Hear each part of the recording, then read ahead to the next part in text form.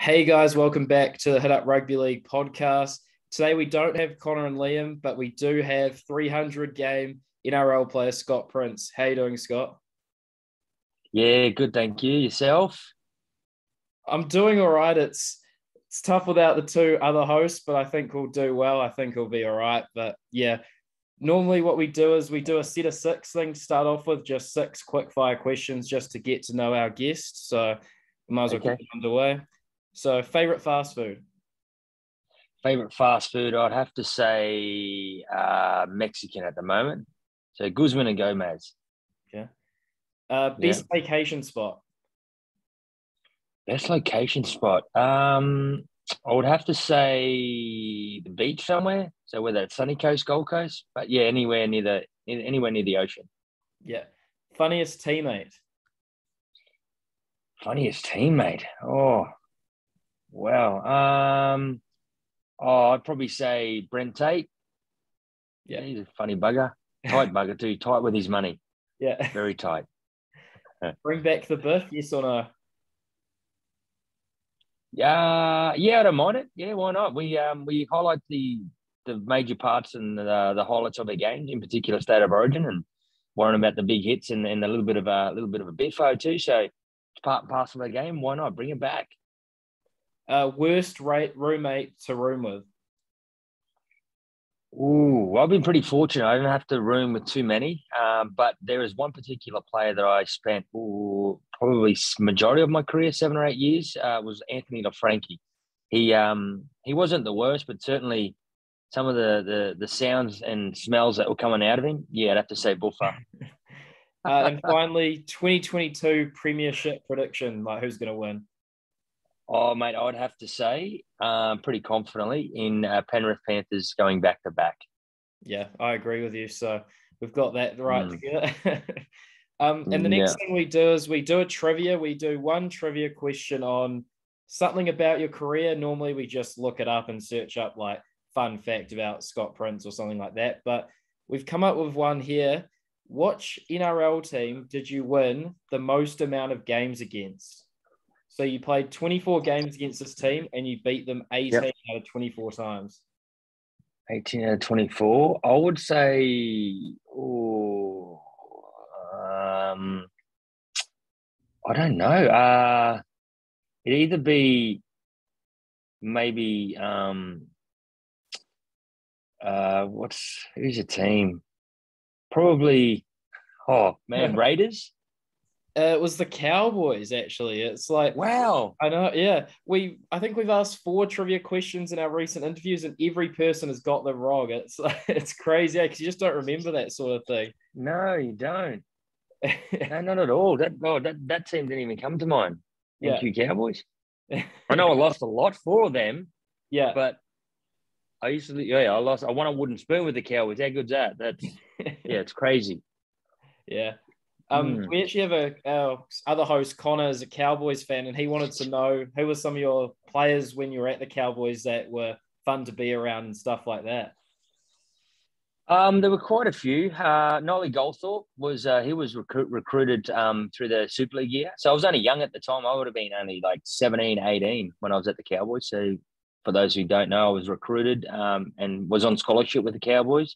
So I left my hometown of Mount Isa and moved across to Townsville. And so, yeah, my first real encounter, I guess, in terms of that professionalism and knowing the game was under the guidance of Nolly Goldthorpe. He was a really experienced halfback, played for St. George, and also we picked him up from the Adelaide Rams through that Super League era. So, yeah, he was very fun to be around. And the good thing is that we're really good mates today, so we get to catch up. He lives on the sunny coast, and we play in these Legends of League games as well. So we usually argue who wears the number 7. So it's either him or myself, but we share the role. He's normally number 7 occasionally, and I throw the 6 on play 5-8. But Goldie and one of the all-time greats that joined us late in my sort of stint there at the Cowboys, sorry, is a gentleman by the name of Tim Brasher, an absolute superstar of the game. Obviously played at Balmain Tigers, played at South, and then also went up to the Cowboys. And yeah, he was the next step. And I looked at him and I thought, geez, you play alongside first graders, but in terms of a good first grader to a great footballer, he just watching him and training beside him and watching him in games, like he was next level. So Timmy Brasher. Yeah. So then you obviously moved on to the Broncos and struggled with some injuries. How did you feel at that point in your career, and how tough was that dealing with all those injuries? Mate, it was very tough, especially the first year at the Broncos in 2001. Yeah, so losing my mentor and my best mate in my father, and that's something that I really struggled to deal with. In a car accident, so he passed away, and I was just only 2 or 3 weeks after my 21st birthday. So that was quite confronting and a big deal. And then only months after, I broke my leg. So as injuries are part of the game. That's nature of the beast. But to do that and then do it again when I come back in 2002, so I had 11 months off. I really, really struggle with that, not only physically, but also mentally, whether, you have doubts whether you can be the player you were and improve and get better, and hit that potential that I guess everyone talks about, and even yourself, your expectation on what you want to achieve in your career. Yeah. One player that this we're going to the Tigers now for you is that everyone talks about, you probably get this a lot, is Benji. What was he like when you were at the Tigers, and how exciting was he to play with?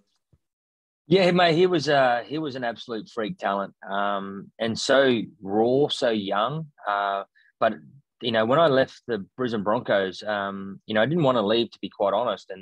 And when I got the opportunity to reunite with the coach and Tim Sheen, so he actually debuted me at the Cowboys. So he was my first ever NRL coach. And then it just so happened that he became the coach of the West Tigers. I was off contract, and then he offered me an opportunity down there for 3 years. And he spoke about, some of the young kids that were coming through.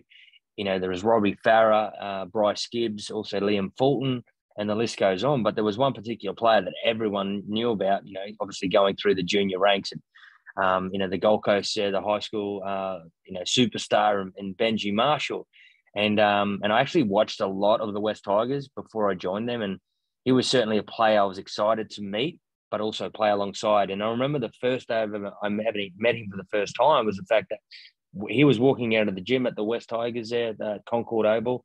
I was walking in, and you could just feel and sense there was just a real common ground between him and I, and a real good friendship and a bond that obviously grew over the time I spent with him. So for me, an absolute superstar of the game, and a real inspiration to all. Especially, he's not the biggest guy, nor myself, but what he had to go through of multiple shoulder reconstructions on both shoulders, and able to stay in the game for a long period. I think his career went for like 16, 17 years to win a Golden Boot. Was outstanding for his country in New Zealand, and is certainly a player that every kid wanted to step like Benji Marshall and flick past like Benji. So my experiences with him, great player, even better bloke. Yeah. So going back to Tim Sheen's, obviously he's known as not one of the all-time greats, but definitely one of the great coaches. What was he like as a coach, like behind the scenes, and is he like what people would expect? Mate, I put him in the category of one of the great coaches. When you look at what's available even today, like there are some really, really good coaches, and there's some great coaches, but Tim's one of those coaches that has lasted so long in the game. And the other guy that springs to mind is obviously Wayne Bennett. And these are the guys who are like almost like gods of coaching at the moment. And they sit above some of these young rookie coaches at the moment. And the way my experiences with Tim is that I had him at a young age, and I was very fortunate because the way he broke the game down was so simple. He's not your average coach. He thinks outside the square. He was trialing things that he'd go to the NFL obviously in America and bring back new ideas. And he always thought outside what everyone was doing, the mainstream sort of stuff. So he was, doing like, the black mark under the eyes, just so the fullbacks and wingers could catch a footy, just take the glare off the eyes. So he was doing sweatbands. So it was easier to catch, especially up in Townsville, with stopping the moisture and the dew on your hands. I remember a day at training, he got me to wear headphones. You know, they don't have these AirPods nowadays, like actual headphones with a headband strapped around. I look like an old 70s basketballer. And we're sitting in the crowd, and we just did like a bit of a scrimmage, so against our reserve grade team, and he was actually telling me what plays to run. So it was almost like he was sitting up playing like a bit of a PlayStation game, trying to tell the halfback what to do. So he was trying things, and that was back in 1999, sort of 2000. So like his knowledge and more so innovative approach to the game has been first class. So for me, I certainly owe a lot to Tim in terms of my knowledge and understanding and philosophies, which I apply now. So I do a little bit of coaching myself, and I put him as the best coach I've ever had. So he's certainly someone I respect, and it's great to see he's still involved in the game. Yeah. So with that '05 Tigers team, could you tell early on in the season that you guys could be a grand final team? Was it one of those things that was a slow burner and as the season went on? Well, we actually set a team goal. 2004, the year before, we missed out on playing in the semis. West Tigers have never played semi-final football before. Okay, so we sat down, and it was Tim's sort of idea that we come up with a team goal, and off the back of that team goal would have individual goals that would obviously achieve and where we need to be to achieve our team goal. So we come up with the team goal of making the top four. At that point, obviously in the NRL and the competition, no team outside the top four has ever won a premiership. So I thought if we make the top four, that gives ourselves an opportunity to win one because you get a home final and so on. And when we did that, we wanted to display that at training, make signs up at training, put it on everywhere so everyone could see it. We were proud of the fact that that's what we wanted. People thought we were mad. They're like, what? The West Tigers want to make the top four? That's the team goal? They are crazy. And for me, I thought we were a little bit out there also, but it's what we did behind those four walls that really mattered, I suppose, and building confidence and self-belief with the team each and every week. That's where you start to change people's minds. And it's a real good message in that too. It's like, it doesn't matter what other people think, it's what we think. So throughout the year, to answer your question, no, I didn't think that we're going to win it that year, but it was a slow burner. And in round 13, we were coming 13th in the competition. All right. And when they start mentioning this word mathematically, they can make it, that scares the hell out of me. All right. So Tim's like, all right, guys, come in. We need to have a meeting. We need to reevaluate where we're at in terms of our team goal. We're coming 13th in round 13, so halfway of the comp. So we sat down, and Tim's like, okay, mathematically, we can still make the top four. But what do you want to do? Do you think we can make it? Do you think we can't make it? Do you want to reassess your team goal? And we sat around for about 5 minutes, and it was one senior player. His name's Ben Galea. He stood up and goes, no, our team goal at the start of the year was to make the top four. If we can still make it, that's what we need to stick with. And at that point, that inspired everyone. Looked around and went, yeah, well, we can do it. We can still do it. On round 13, we went on a 9-game winning streak. All right. We found ourselves in the top four. And the rest is history. So, that's when through that period, we were just winning games, and this self-belief within the team and the confidence that we played with, and still had the critics around saying, no, they're no good, they're too small, they got young halves, all the rest of it that comes with it. But it mattered, what mattered the most was what we believed and what we showed on the park. And yeah, it was a crazy old year, but it was certainly good at the end. Yeah. Yeah, as a Warriors fan, I hate the mathematical chance thing. It gets me every year. Oh, we'll set that aside. Don't worry. I've heard it quite a lot. Yeah. So you're going to that '05 grand final. Obviously, you're captain and won the Clive Churchill medal. What was the lead up like in the week, and what was the feeling like when the job was actually done? Well, they talk about grand final week as the most enjoyable, most exciting week of your life. For me, I have to disagree. When you're going into a big game like that, as much as you try not to think it's a big game, you're living your childhood dream. Like every footy kid wants to play in a grand final. So every night, every moment in during the day when you're just sitting there, it just goes over in your mind, and you just try not to think about it because you don't want to burn nervous energy. So every night you lie in a bed and straight away, there's only 2 teams left. The whole world's watching, and you think you potentially only going to get one crack at this, because it's so hard making the grand final. So you're just trying not to think about it, and it's just been constant, So I'm thinking, you can't sleep.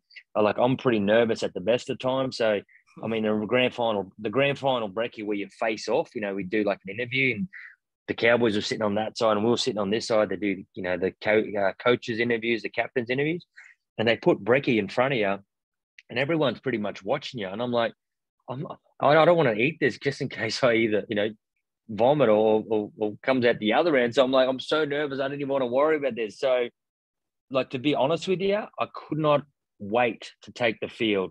I remember the moment when we're getting dressed in the dressing room. All the players, obviously spoke to their partners and had some opportunities to have some photos. So, I remember Spud Alford, Shane Alford. I spent a lot of time with him. He was my sort of neighbour, I guess. We lived in Penrith. So his wife and him put like pictures up of my daughters, and he put that in my dressing room or my little locker. And I did the same as well with him, and just some special moments that we could look at during in the lead up of the game in terms of before our warm up and so forth. And I felt more comfortable when I took the field. And I thought, this is it. This is what I've been dreaming about, and I can't believe I'm playing right now. So my nerves just went away. I felt a sense of calmness when I took the field, and I thought, this is what I've been waiting for. And it was sort of meant to be that sort of feeling. But great moment, and to celebrate with a group of men that you sweat, cry, bleed with, right at the start. So like November is our preseason and lead up to 2004 November. That's what rugby league's all about, and I'm just so happy to win one. Yeah. Talking about like a childhood dream, I guess Queensland would be another dream of yours. What was that like to make your debut? And yeah, what was that like? Oh, mate, you could not wipe the smile off of my face. It was like I tell people it's like a bit of a Stephen Bradbury story, to be quite honest. Like I went down to the Tigers. I was tagged injury prone. So prior to that 04, when I got my opportunity, I only played 20 NRL games as far as at that club. So in 3 years at the Bronx, I only played 20 games. So I've come in, West Tigers, here I am. I need to establish myself as a first grade player. All of a sudden, every halfback of 5'8" known to man in Queensland either picked up an injury or they're out of form or whatever it may be. All of a sudden, I got the call up, Princey, you're in. You're playing State of Origin. Here, I'm thinking, trying to establish myself as a first grader first and foremost. And I thought, wow, this is another, as you said, this is another dream of mine. I used to watch Origin as a kid back home in Mount Isa. My brother, I think he still supports the Blues, which is I still can't fathom. So we'd push the lounge chairs aside and take the pillow off and play on our knees. You had, carpet burns on our knees trying to play rugby league on the lounge room floor back home. But it was certainly a dream. And to actually play Origin for Queensland on 5 occasions is something that I hold dear to my heart. And when you're representing your state, and especially when you got Maroon blood running through you, it's always a proud moment. Yeah. Could you tell there was something special brewing within the Queensland camp at the time, or was it a bit early, do you think, for it? Well, I was sort of a part of like I wouldn't say a rebuild, but certainly a phase of greatness that come through. And that's what it was like. It was sort of like I played in 04. There was 2 guys that weren't part of that squad. 2 guys, and then they added. You probably heard of this dude. His name's Jonathan Thurston to the squad, and then all of a sudden from 05 or 06, that's when they started to win. And the good thing about it is that most of those guys stayed fit and healthy, so they played a lot of consecutive Origins. So I think JT in particular, he played almost 33, 36 straight Origins. So that's every game for almost 10 years, 11 years, you know what I mean? So to keep that combination, that experience on the park at all times. And we went through an era of like some great footy players, like got Billy Slater, Cameron Smith, JT, you got some old heads in there, Steve Price, Petro Sevenasiva, some outside backs were full of experience as well. So it was a great period, and I was just so fortunate and so happy to be a part of that. And when I got a recall in 2008, so I had to wait 4 years to pretty much get my opportunity. I mentioned Darren Lockyer also. Like Darren Lockyer is a legend, and like a freak of our game. So, and it wasn't until an injury occurred that I got my opportunity. Only because I was still playing, half decent footy at the time, that I got my chance again. So it was such a hard team to get into. But when you're sitting back as a Queenslander and they're winning footy games, you got to be happy with that too. Yeah, I started becoming a New South Wales fan around 2009, 2010. I was born 2002, so it's pretty Yeah. hard start to Origin footy to watch for me. But yeah, it's good to Why? look. I want to ask you a question. Why? Why New South Wales? Is that because of the underdog tag? Well, just because we're obviously us three are from New Zealand, so you sort of just one day you're like, well, my dad's a New South Wales fan. I don't know why. Oh, there It's you my go. family, so it's like, but in New Zealand, it's just you sort of pick one and just ride with them. I guess it's a Yeah, bit. you just stick with it. Yeah, there's not really much thought that goes into it, but yeah. That's Um, all right. yeah. Another big thing that was tough for me when I first started getting into it was how good the Aussies were, and obviously you got to play for them a few times as well. How did that feel to sing the national anthem and things like that? Mate, to represent your country in any form of anything, is an absolute honor. And to get that opportunity, I got my first crack. It was I think it was after the grand final in 05. We went on a route tour of England. That was an experience in itself. So to play over there up against the Poms, I never had the chance to play against New Zealand, Yeah. which I'm devo about. I would have loved to have stood there and watched them perform the haka in front of us, and just enjoyed that experience for what it is. I got so much respect, for New Zealand and for all the other countries that are that play on the international stage. But to wear that green and gold on I think might be 5 occasions as well. Was also part of the World Cup in 2008. That's when New Zealand beat us. When Billy Slater, threw that wayward pass, and Benji picked up that Suncorp. So yeah, that certainly hurt. I was sitting in the crowd watching that. But to represent Australia at any form of sport or anything it may be, is an absolute honour to wear the green and gold. Yeah. The thing that I mostly know you for, I remember around 2008, 2000, probably, but maybe 2008, 2009 is I used to get the rugby league weeks every week, and I saw you with the Titans jersey on, and that's my first real memory of you. And I was wondering what it's like to be a marquee signing of a brand new side and a co-captain. What was that like? Yeah, it's certainly something that not many players get the opportunity to do, especially when there's a new franchise that are coming into the comp. So obviously next year we've got the Dolphins that are coming in. So there's a few players that will get to experience that. So for me, coming off the back of my journey as far as being a Cowboy, Bronco at that early stage, and then also the West Tigers, I was able to pick up some really positive ways of cultural ways and values that I knew that worked. And there's certainly things that I wouldn't take along. And I tried to help instill that into the Gold Coast team, values that what it means to be a Gold Coast Titan. So that, and the fact that, becoming a co-captain alongside, one of the good players and great players in Luke Bailey was something, something special as well. But I was more around not only there as a leader, but also someone that would also share some knowledge and experience and help build what it means to be a Gold Coast Titan. So I'm hoping that legacy is still in and around that club. And there's some things that we used to do back in the day are still there present today that they, breathe and live by. So it was a great experience, moving to the Gold Coast. It was a brand new team on the comp. They certainly had their teams over time. And we just didn't want to be a team that only lasted 5 years and they were going out of the competition. We wanted to be a team that the community of the Gold Coast and Northern Rivers and anyone in that area would be proud of. And that certainly for me was certainly another proud moment in my career. Yeah, and to this day, you're still their highest point scorer. because you had to do the goal kicking, obviously. Was that something, Mm. did you enjoy doing that, or was that something that sort of, did you enjoy it, or? Yeah, well, I kicked as a as a high school kid as well. Like I enjoyed the the pressure moments, and when I was playing, obviously some better kickers than me, and it wasn't really on my priority list to be quite honest, because I still wanted to, evolve my game as not only a directive halfback. I had, I work really hard on my kicking game as well. I believe that's a real strong point of my game as well as my direction and so forth.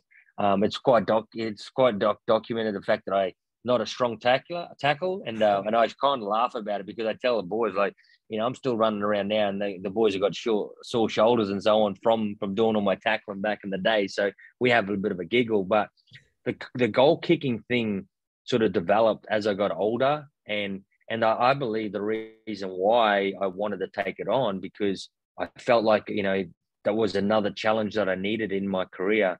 I felt like I was sort of on top of things that I needed to be on top of, and I felt that I needed to adopt the goal kicking because I wanted to be challenged, and I thought if we were going to win footy games, and you see, those close games are missed goals and penalty goals and stuff like by 2-4 points, and if that's on me to make the difference to winning or losing, well, I'm happy to wear that. So, and I thought I was mature enough that if I missed a goal that would potentially lose a game, for example, I'd be the one to go, okay, and process it and go, yep, sweet. That's just a part of rugby league. That's a part of life, and move on quite easy. Yeah. One last question about the club aspect of it.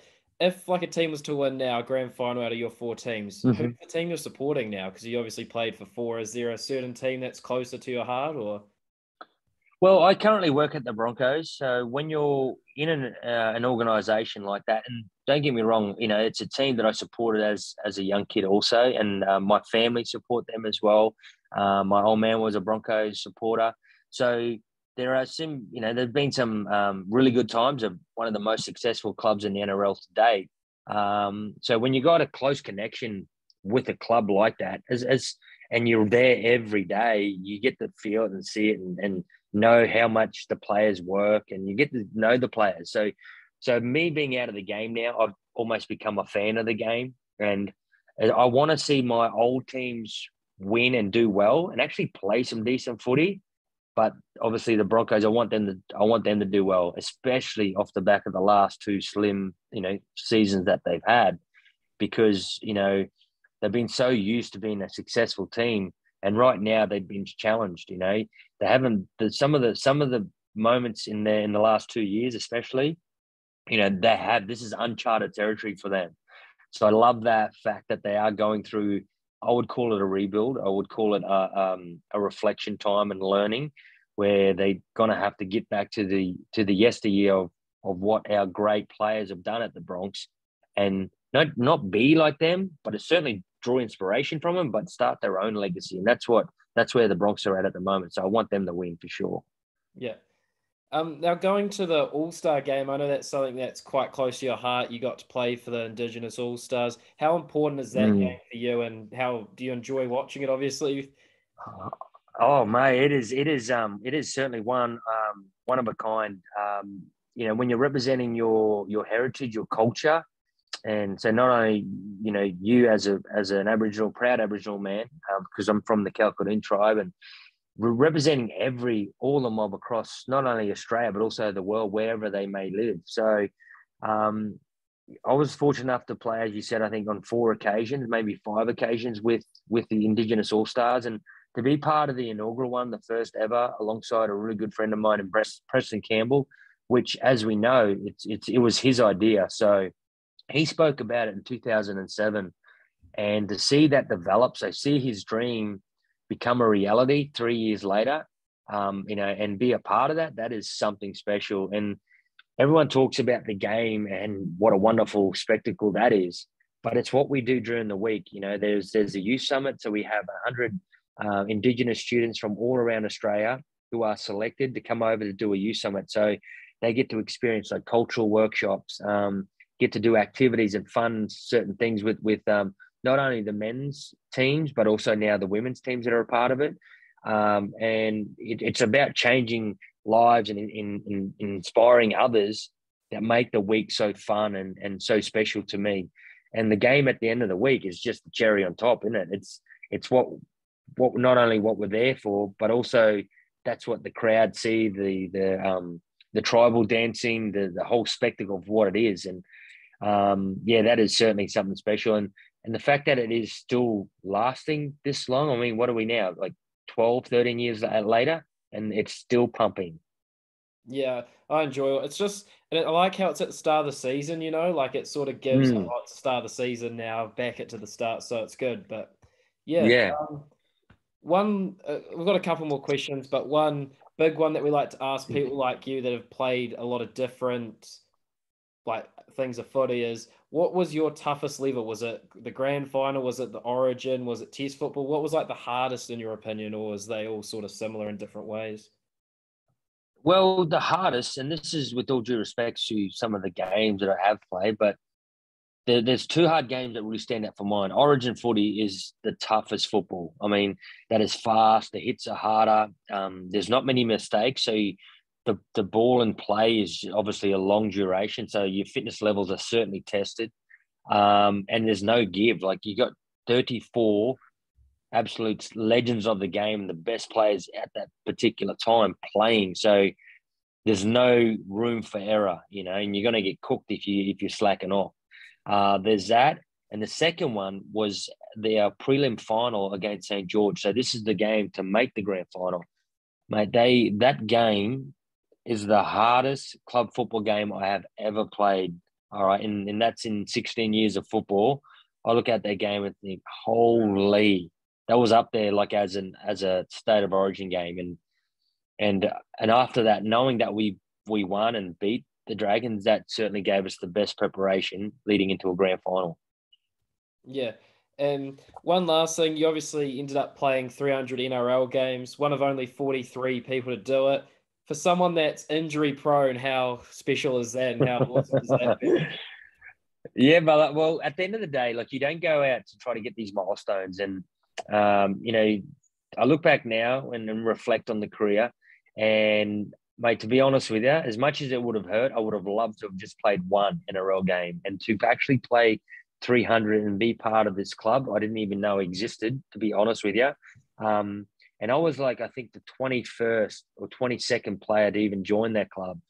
And some of the names that are actually in the 300 club, I certainly idolized and never thought that I would even be in the same group or same sentence as some of the names that you potentially could mention. So, yeah, it is something special. The good thing is I get 2 tickets to an Origin game every year. I get 2 tickets to the grand final every year as being a part of that. And that's, you got to take your hat off to the NRL. That's a great initiative, I guess, in terms of the service that we provide, because it is the entertainment business.